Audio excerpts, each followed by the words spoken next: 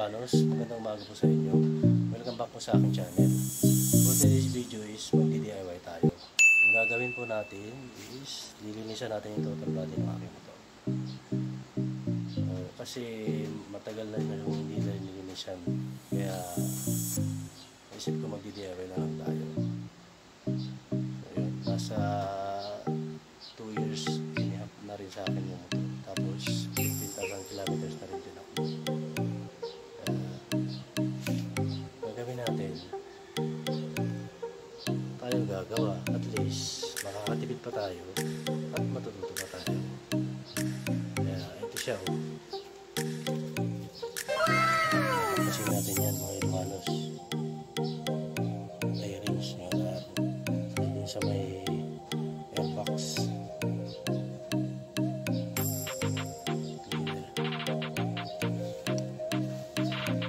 So yun, tapos umorder ako sa Shopee ang paglinis ng total body. Ito siya, mga Ilocanos.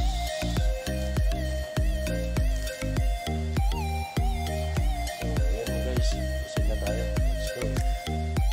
Yun mga Ilocanos, tanggalin na natin yung bearings. Tanggalin na yung araro. Hindi na natin yung tapos hindi natin ito.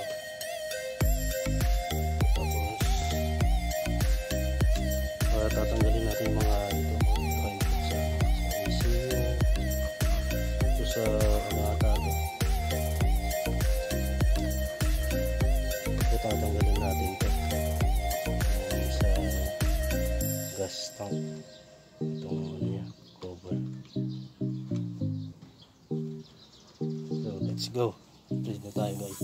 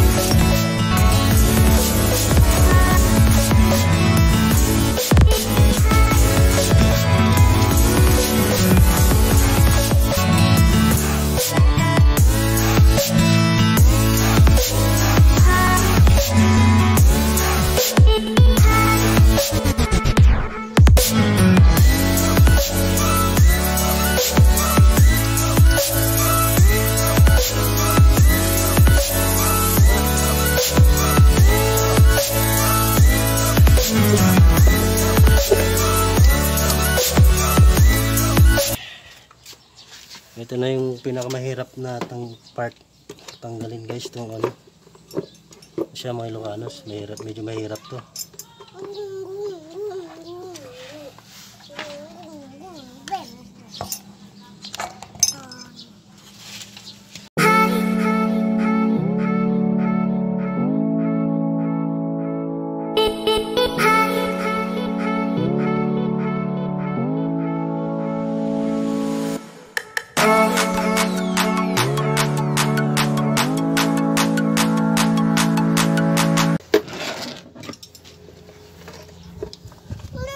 Yun mga Ilocano, sa wakas natanggal din. Ang hirap tanggalin. Ayan siya. Ang dumi, napakadumi. Ayan. Oh no! Open na siya. Ngayon naman sunod natin yung ano, throttle body.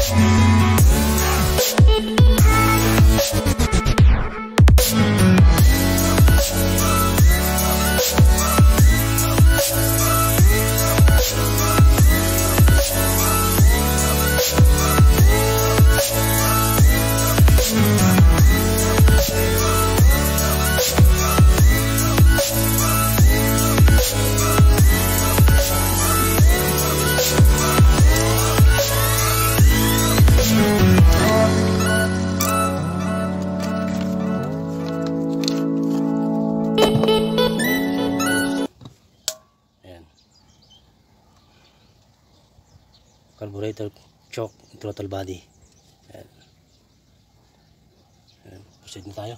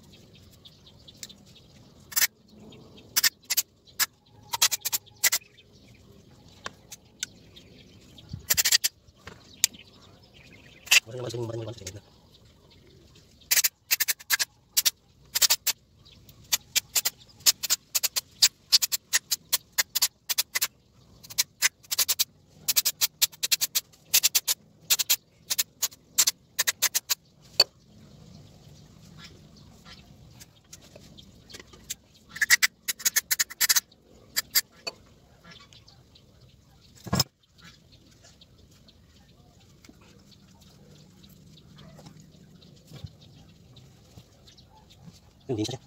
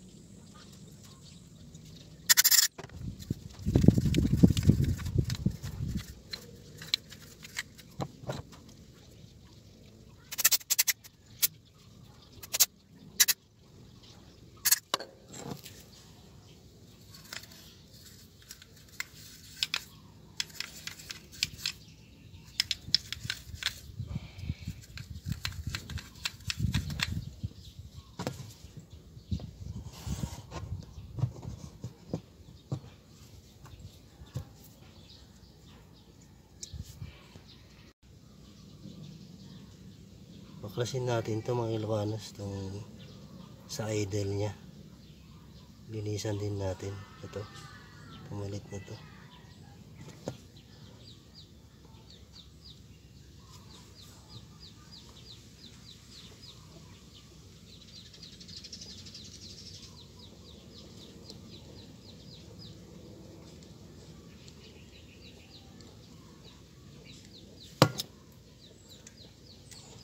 Ayan o, madumi na rin siya.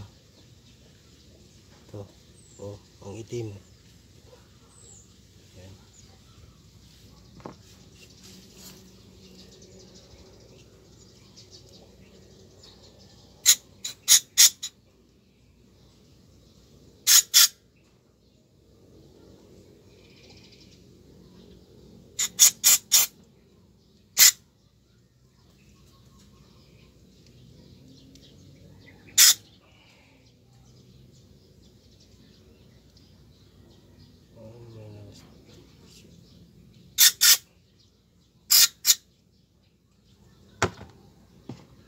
Yan siya. Itim.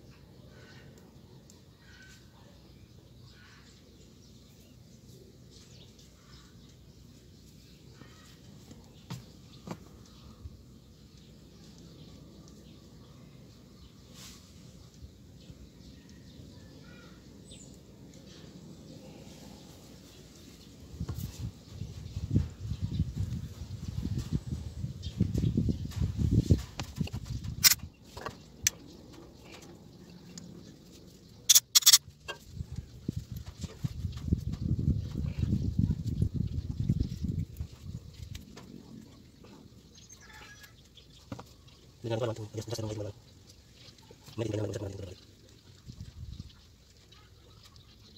Yan, maliwalis siya, okay siya. Yan, limitin. Yan yung lumitang. So, masama. Linisan natin. Masama yung mampog. So yun mga Ilocanos, tapos na natin linisin to, yung pinaka-throttle body. Ngayon naman, bubugan din natin itong sa may manifold. Tapos saka natin pupunasan.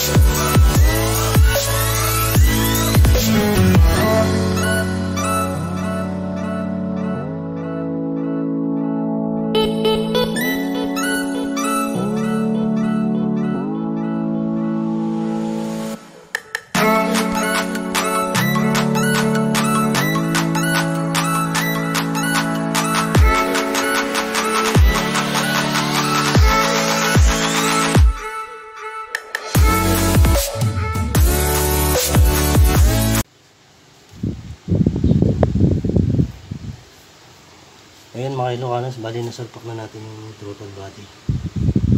Ngayon naman, tatry natin papanda rin.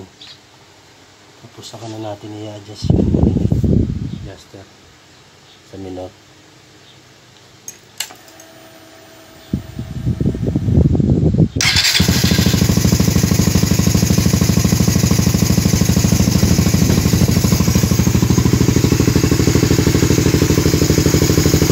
Ayan, nasa 1.5 yung ano niya. 1.5. Bababaan natin.